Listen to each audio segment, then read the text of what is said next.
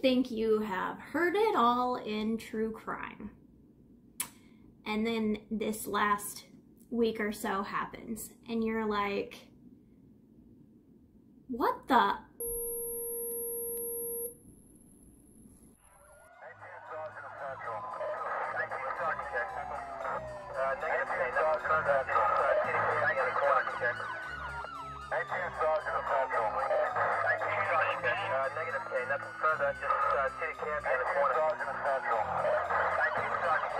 We've got a hold one at his phone.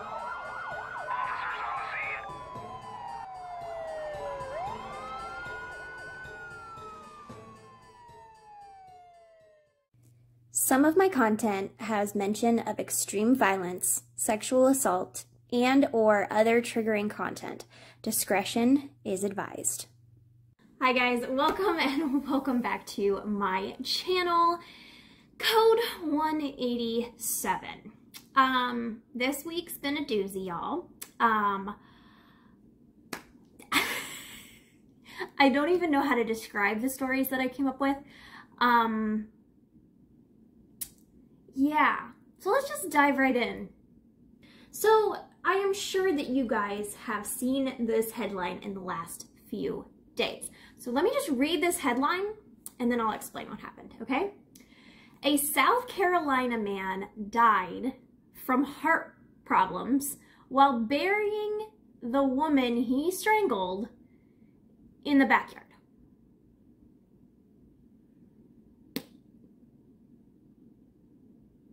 Right? Like I saw this headline and I was like, oh, if this ain't the best true crime story I have ever heard, I don't know what is. So a 66-year-old man strangled his wife. He wrapped her in trash bags and was basically in the process of burying her in the backyard. While covering her up in this like homemade grave he made, he had a heart attack and died.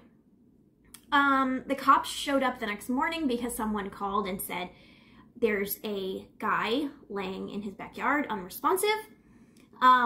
They find him dead and then they see this covered pit. So they dug that up and they found the remains of a 65-year-old woman named Patricia Dent. I think this is his wife, girlfriend, partner, whatever it may be. It said that they lived in the same house. So, yeah. I hope that wherever Patricia is right now, whether it be heaven or the afterlife or whatever it is, I hope she is just laughing her ass off. Because if this is not karma, I don't know what is. Like, I wish that it had happened before she died, but if that is not karma, I don't know what is. I just picture like her going into heaven and God being like, well, what do you want me to do? And her being like, end it now. And him just striking him down. My heart goes out to Patricia's family. I hope that they are laughing as well at how this guy got what he deserved, basically. I just wish it would have happened before the murder. So rest in peace to Patricia. And that's it. Our next story is the story that the nation has been talking about, and that is of the Whites. If you don't know what this is, you've been living under a rock. It's a crazy, crazy story with lots of twists and turns. So basically, there is this man, Casey White. He was a prisoner, and working in his prison was a guard named Vicki White. Now, they are not married or related as far as I could tell, but both of their last names is White. They were carrying on a relationship. And the other day, she said, hey, I'm going to go to a doctor's appointment. And she walked out with Casey, saying that she's going to drop Casey off at his appointment and then go to hers. And they ran away together. They ditched the cop car, got in another car, and manhunt ensued. And that has been going on for the last week or so, and they've spotted them different places. They finally zeroed in on a car wash where Casey White was, and they followed him to a motel and found Vicki and Casey together. They followed them, and basically a cop rammed the car. It flipped. Casey White, the prisoner, was apprehended pretty fast after. And unfortunately, in the process, Vicki White committed suicide by shooting herself in the head. There is some cop footage, some police footage out there of this. I mean, it blocks out Vicki, but it does show the flipping of the car, them getting Casey, and then them trying to revive Vicki. She later died at the hospital, succumbed to her injuries, and Casey went back to jail. This story has been national news pretty much everywhere during this manhunt. What I found was interesting about this was Casey's previous charges. So he was in jail for murder. He murdered a woman and confessed. It was a 59-year-old Connie Ridgway. He's a murderer, and he was supposed to be sentenced to 75 years in prison. He also went on a crime spree before he was captured, where he did some breaking and entering, home invasion, carjacking, and a police chase. This is a super, super sad story. I wish that it didn't end this way for Vicki, but I'm also glad that Casey is off the streets. Like, this is a hardened criminal, and I feel like Vicki should have and could have done way better for herself than this man, but I know that abusers can be manipulative, so yeah. And that is the story of the Whites. They ran away together, kind of like a Bonnie and Clyde situation. It's not so romantic, you know? People romanticize all that stuff, and it's not that great. So, one of them ended up in prison, one of them ended up dead. That's the story. Now, our next story is the one that I really wanted to focus on this week and also do most of my research on. This is a very, very tragic case. The other two have had a little bit of humor. I mean, we can laugh at true crime as well, but this story is the saddest I think I've heard in a while, and that is of Lacey Fletcher. So Lacey is a 36-year-old woman from Louisiana, and she was found January 3rd. The way she was found is very triggering, so trigger warning, this is going to be very, very bad. I'll pause a second.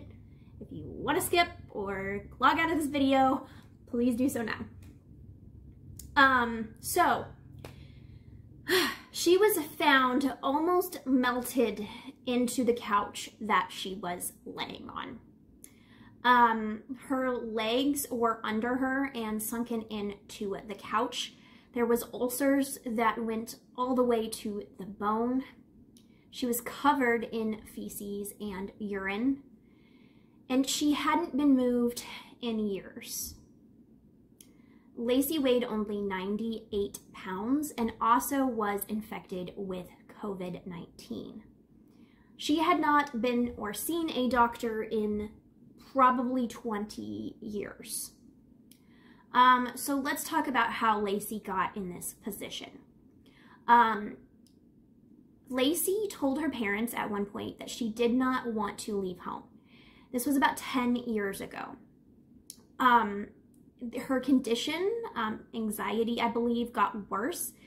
And I don't know if the anxiety triggered this or what, because it didn't really say, but Lacey suffered from locked-in syndrome. Now, the way I can explain this the best is your brain is functioning. You are aware of everything that is happening. You can only move your eyes. Everything else is completely paralyzed. So Lacey was aware of everything happening around her, but she could not physically move. Now, locked-in syndrome seems like such a helpless disease or problem. 1 in 3 Americans have this. It's usually from a brain disease, overdose, poisoning, or horrible brain injury. And I don't know if hers happened from anxiety or other things as well, but we do know that she suffered from locked-in syndrome. So how did we get here? How did Lacey get in the position that she was? Well, this is a severe case of neglect. Of course, Lacey was 36 and was not a child, but when you have someone who cannot help themselves, you have a neglect situation. Medical neglect, because she wasn't going to a doctor. Physical neglect, because she was just sitting on a couch for all those years. And it's just really sad how this all happened. Her parents explained that they wanted to take her to a facility, but never really did it. She was dead for about 2 days before she was found. However, the mother said that she was alive when she went to bed, and when she woke up, Lacey was unresponsive. But from the autopsy, we know she had been dead a while. The parents left her to die. Basically, they left her to just rot. And she could have been helped, especially if this happened from anxiety. These are things that could be helped, and it was not. Now, I know a lot of locked-in syndrome cannot be helped, but in her case, if it was anxiety, it could have been helped. So it's just really sad that Lacey's life had to end this way. Now, what really disgusted me was that Lacey's parents' lawyer released a statement, and I'm going to read this verbatim. It says, "They don't want to relive the pain of losing a child through the media. They've been through a lot of heartache over the years. Anyone who has lost a child knows what this is like." Let me just say that I have reported on a lot of parents who have lost their children. I've heard a lot of stories of parents who have lost their children. You did this to your child. You had a responsibility to Lacey. Lacey could not survive on her own, and you let her die. And I do not know the experience of losing a child. However, I do know that you have a responsibility to your children until you die. It doesn't matter if she's 36. She had a condition where she needed help from you, and at least take her to a facility. At least take her to someone who will help her. And it just disgusted me to hear that, because it's kind of a slap in the face to people who do lose their children in other ways. So it was just horrible. So the prosecution is hoping to get a second-degree murder charge. It would carry a life sentence and no parole for adults. But it's up to the jury to decide their fate. What do you think in this case? Please tell me your opinions below. Also tell me your opinions on the other 2 stories I covered. Lacey's case, I saw this and it broke my heart. I cannot imagine the amount of pain and fear that she was going through. And I'm honestly happy for her that she's in a better place now, because her parents didn't care. So that's really sad. The other two cases, the cases of the Whites, the cases of the man who buried his wife and died, please tell me your thoughts on those. They're little snippets because they're kind of ongoing things and they're just headlines that just really drew my attention this week. Let me know of any other stories that you have heard that are crazy true crime, or any cases you want me to cover, any victims you want me to speak out about. It's been...